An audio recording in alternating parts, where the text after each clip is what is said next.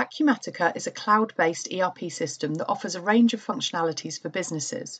One of its key features is the Bill of Materials module. The Bill of Materials, or BOM for short, give manufacturing and distribution companies the ability to manage their inventory and production processes more efficiently. In this demonstration, we will explore what a Bill of Materials is, how it works in Acumatica, and its benefits to your business. The Bill of Materials is where we define all of our production needs and costs, for example, operations, machines, and materials. What we create here is what we end up using in the production cycle or during manufacturing.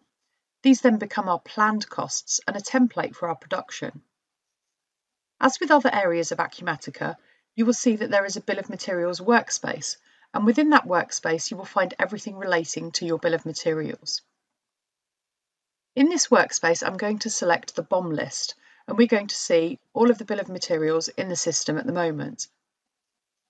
This list is showing me all of the active BOMs.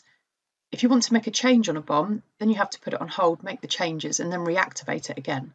So to see BOMs that may be being worked on, we just need to take the active checkbox off to see everything.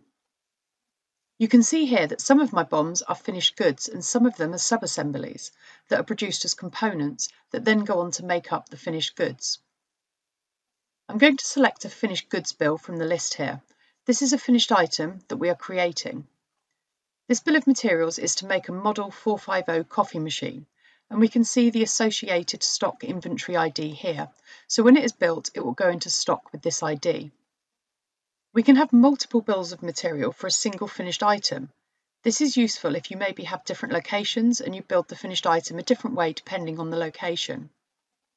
We can also use the revision control, so if we want to swap out a material or reconfigure the finished item, then we can simply create another revision. Or we can go through the full engineering change request process, which we will look at later on in this demonstration. In the centre of the screen, we can see our operations. To put together this coffee machine, I need to go through these 3 steps: assembly, inspection, and then packaging. We can see against each of these operation lines how much time each one of these operations is going to take our resources to complete. Each of these operations gets tied to a work centre or a cost centre where the operation is occurring. This is usually a machine or an area on the production floor.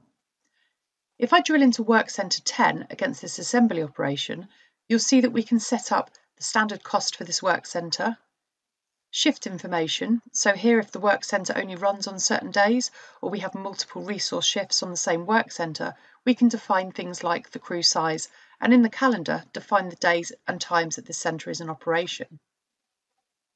You can have one or multiple machines per work centre, and we can do scheduling either at the work centre or at the machine level depending on how your business does the shop floor scheduling.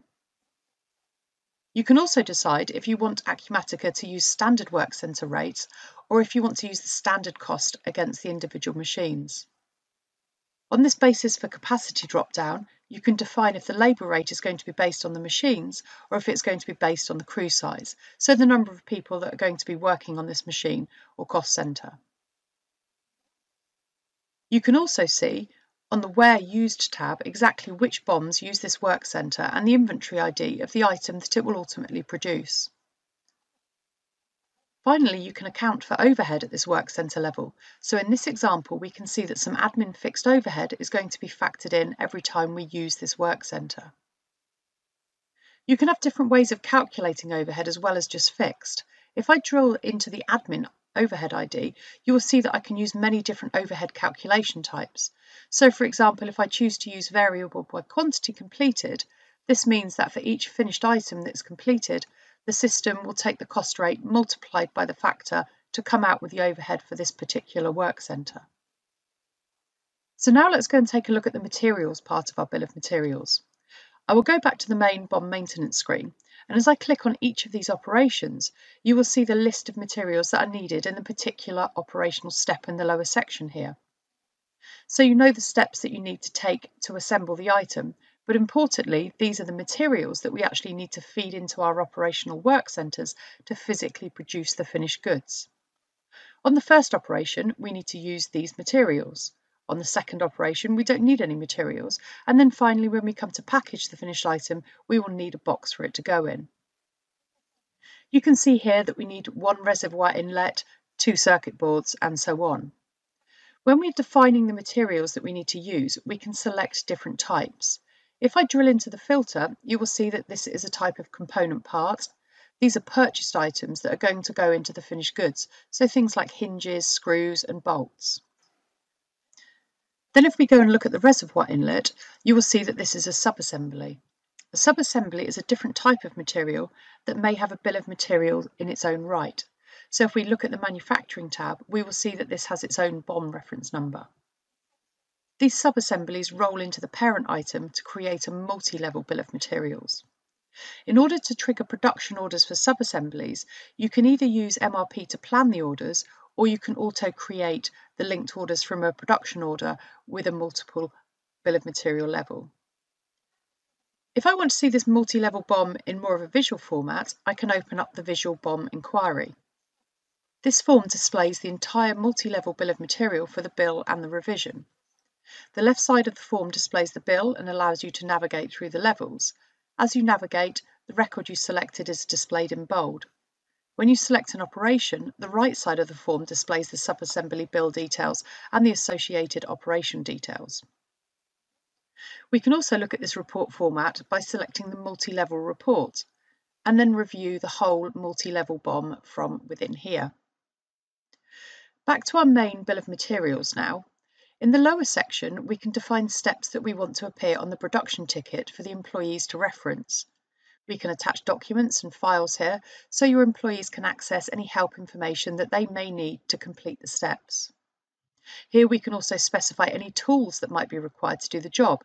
So we have a unit cost of 0.15, so for however many items on the production run, this value would be multiplied by the quantity produced. Then any other overheads that we may want to allocate the cost of towards building this item. Lastly, in this lower section, we have the Outside Processes tab. If for any stage of the operation we need to send the materials to a supplier or subcontractor for processing outside of our business, we can specify the vendor and their location here. You will notice that against each of my operation lines, I'm able to check the option to backflush labour.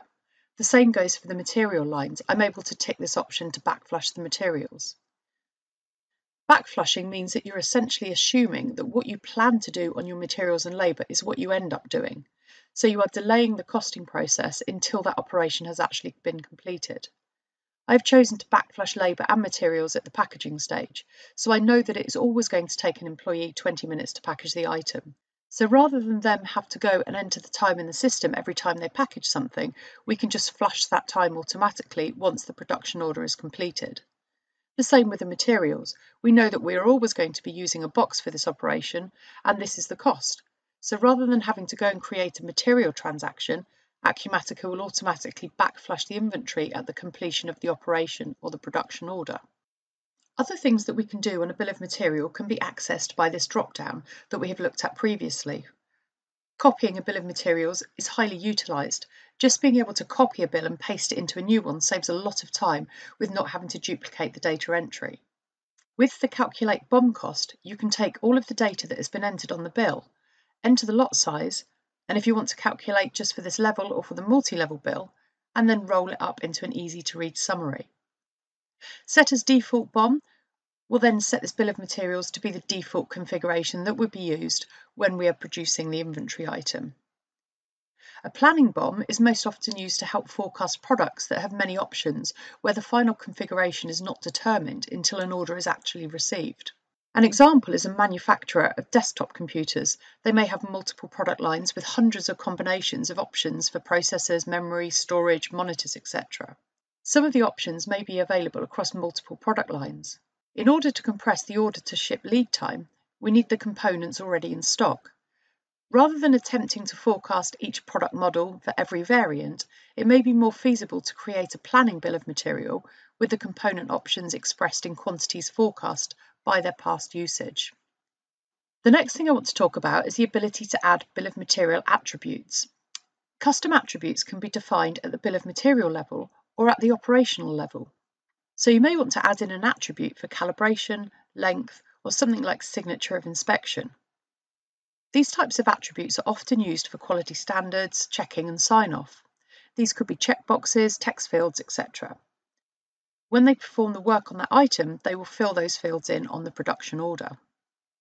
Archive BOM, that will just save the bill of materials and then make it inactive. Create ECR stands for Create Engineering Change Request. We can use this to initiate changes in existing bill of materials. This allows us to track any pending changes to our bill of materials and to then send them for authorization based on our approval maps that we can set up in our bill of material preferences. So if I quickly just pop up our bill of material preferences, we can see here that there is an approval map specified for the ECR. And if we drill down on this, we can see that we have a simple approval map to say that all ECRs must be approved by Maxwell Baker. In my system, I have it set up so that an ECR once approved will then turn into an ECO, which is an engineering change order. This gives us another level of approval before the final changes are committed to the bill of materials. So back to our bill of materials then, I will go and create an ECR.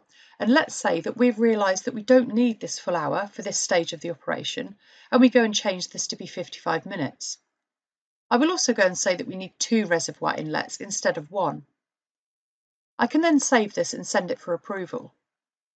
This would be routed according to the approval map rules that we saw in the preferences form, but in my case, as I'm logged in as administrator, I can actually go and approve it from here. We will then get the option to create the engineering change order. So I will create that. It can be reviewed and then sent off for the final approval. Once this has been done, we can then finally commit the changes to the BOM. You will see that it has given this another revision ID. So once we save this and make it active, we will then have 2 versions of this bill of material in the system, just with different revision IDs. I then choose to make the new revision the default BOM if I want, and have it update the inventory item default. I can also go and compare it to the old BOM by using the compare BOM function. On the left-hand side, we have our newly revised BOM. And if I then go and select the previous revision on the right side, you can see it will highlight any differences between the two in the lower panels. We can see that there was 1 inlet in this revision and then 2 inlets in the newer revision. So that concludes our introduction to the Acumatica Bill of Materials module. For a more in-depth tailored demonstration or for more information, please contact us on the phone number or the email address on the screen. Many thanks for watching.